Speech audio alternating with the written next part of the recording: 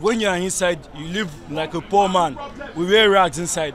Our best clothes are being kept until when our parents come. That's the day we can only wear the good clothes we have. That's the day we can come outside, they package us for our parents and tell our parents that we are good. Our parents will see new clothes thinking that that's how we look every day. Whereas we wear rag every day. We eat 1 meal a day. If you see what you eat, bro, even though if you give your dog at home, your dog can't eat it. That's what we manage here. When you come here, for the first 3 days, I couldn't eat anything.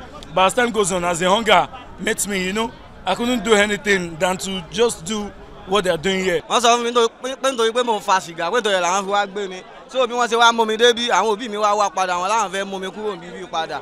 Wọ́n wá sọ fáwọn òbí mi pé kí wọ́n lọ mú 1 million wá láti bí ọdún kan tí wọ́n ti sọ fáwọn òbí mi bẹ́ẹ̀. Torí rẹ̀ bóyá àwọn òbí mi ò rówó níbí kan ni o. Wọn wá wó mi mọ́ láti ìgbà náà. So lẹ́yìn ìgbà náà, wọ́n ti mọ̀ pé ń bọ̀ bíbí tẹ́lẹ̀. Ìgbà náà wọ́n mọ̀ pé ń bọ̀ bíbí tẹ́lẹ̀. A pọ̀ jù báyẹn lọ. Wọ́n ti kó àwọn kan lọ inú sáìtì wọn bí tí wọ́n kọ́lé sí. A pọ̀ gan, wọ́n ti kó wọn lọ bẹ̀. Lọ́nà tara ti dóríta mẹ́rin, oríta mẹ́rin ságbẹ́.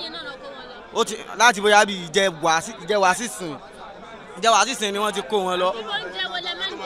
Irú oúnjẹ tó bá dọ́wọ́ alẹ́ wọ́n lè fún wa ní omi díẹ̀díẹ̀, wọ́n fún wa gàrí agolo kọ̀ọ̀kan gbogbo wa, wọ́n wà ní ká fi tẹ̀bà tútù fẹsẹ̀ lù ẹni, wọ́n fún wa ní ata gángan, wọ́n bá wa dànù omi, wọ́n bá fi yọ̀ díẹ̀díẹ̀ sí ní tá fi pò jẹnu ìyókù tó dijọ́ kejì. This is Baba Dudu. That's the stroke. That's the case. We've been treated like slaves. We've been treated like slaves for like years.